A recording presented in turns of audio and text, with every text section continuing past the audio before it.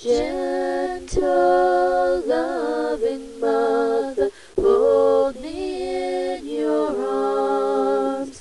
Hold me, rock me, soothe me, keep me safe from any harm. Greetings, it's Feather on Mbok. Well, it's February 2nd when I'm recording this, so it really still is. And I may be a grandmother very soon.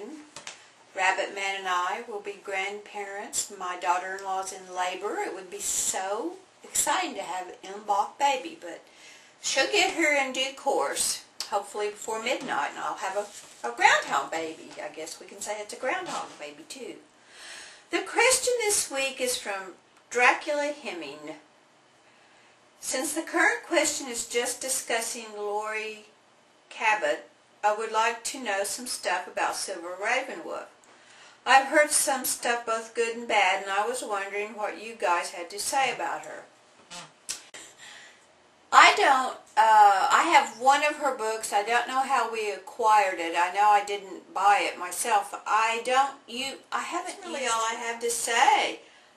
I don't like to give opinions on authors, being married to one. I think it's just, I didn't know that much about Lori Cabot. The books I read I will discuss in next week's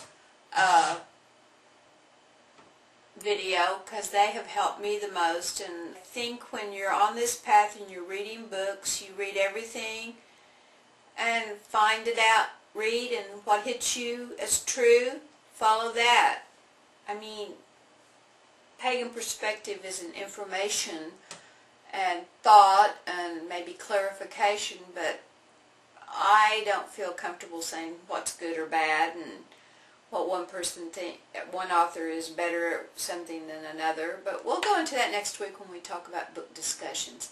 Have a good evening. I'm going to go pace because I'm waiting on the baby to come, and I'll let you know next time I talk to you.